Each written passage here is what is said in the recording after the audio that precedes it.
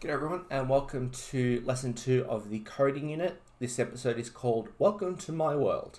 So what we're going to be doing for the next few lessons is we are going to be working with this robot right here. This is a Vex VR prototype robot, and as you can see it is made out of Vex IQ plastic. However, it does have a few things that a real robot does not have, and that includes the sensor that we have on the front. It also has a down sensor. It has bumpers on the left and right side. It also has a pen running through the middle. So if I turn off this picture here, you can see here all the different features it has. Now, what you're going to be doing is you're going to be driving this robot around a virtual playground.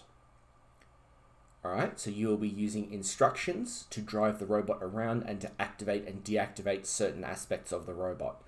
As you can see here, all the parts are labeled for you, and you can decide whether or not something is mechanical or electrical. All right, so what we're going to do now is we're going to take a look at the program that we're going to be using. It is at vr.vex.com.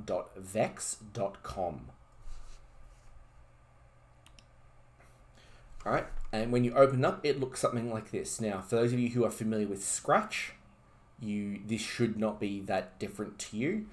For those people who have finished the dance party, again, this is all block sort of coding. You should be very familiar with what's going on here. Now, it follows literal instructions. All right, so when you are coding your robot, remember, it will do exactly what you say. So if you do something wrong with the code, something else, it's not going to behave itself. Now, the cool part about this program is that I can put my code in. I can snap it all together.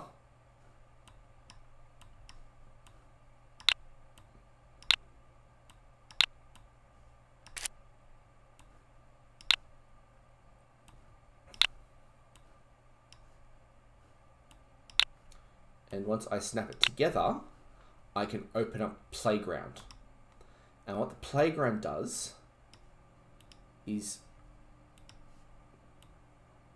I can see down here, I've got a picture of I've got my little robot down here. And I press this camera button on the side here, it changes my angle so I can actually see my robot in action. And what it's going to do now is it is going to go through and follow the instructions, quite literally, what I've written here. So it says here, forward for 200 millimeters. Turn right for 90, forward, right, forward, right, forward. So if I press play on my code, let's see what it does. So it's driven forward for 200 millimeters, turn 90 degrees, and it comes back to where we started. Now it's facing the wrong way, but we can certainly fix that. But as this code is running, you can see all the information that your robot is currently gathering. So for example, object true on the front eye means it knows that something's in front of it. It knows something's about to hit it. It knows what angle or heading it's on compared to where it was to start with. So if I change it to turn, if I added another brick on the end of it, and I restart, we can see from top down what's going on. And I am now back exactly where I started. All right, now some of the other cool things that you can do with this is that, do I really need to write out forward, right, forward, right, forward, right, forward, right? Can't I just loop it? And that's what I can do here, is I can put in here,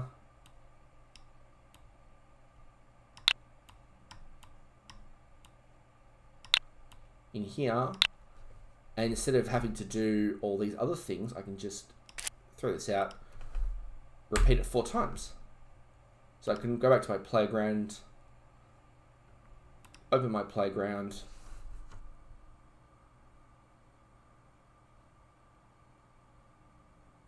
and now I've made my code much, much shorter, and it still does exactly the same thing that I had before.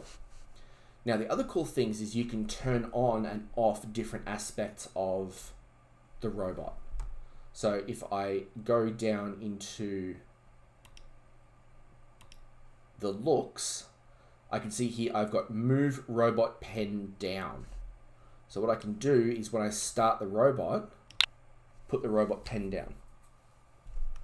And now, when I start the robot, it actually leaves a trail behind me. So I know I can see what's going on. All right. So some of the things that you guys will be doing today and over the next couple of lessons is you're going to be exploring this program. But right now, all we need you to do is to look at the tutorials function. And there are some instructions listed on here that will help you learn how to use this program. All right, so take the time to explore the program and see what things are in there. If you select on the playground, you can see all these different things here that you might want to try and have a play with. All right, this is really, really fun, and it gives you a lot of chances to try and try things out, make mistakes, and learn from your mistakes. All right, because there is a challenge at the very end that you guys will be having a go at playing. All right, and I think some of you will definitely be able to have a go at this, picking up the discs and putting them in the right colors, and doing that with flexible code. All right, so go to vr.vex.com and complete the tutorials that are listed up on Compass for today's lesson plan.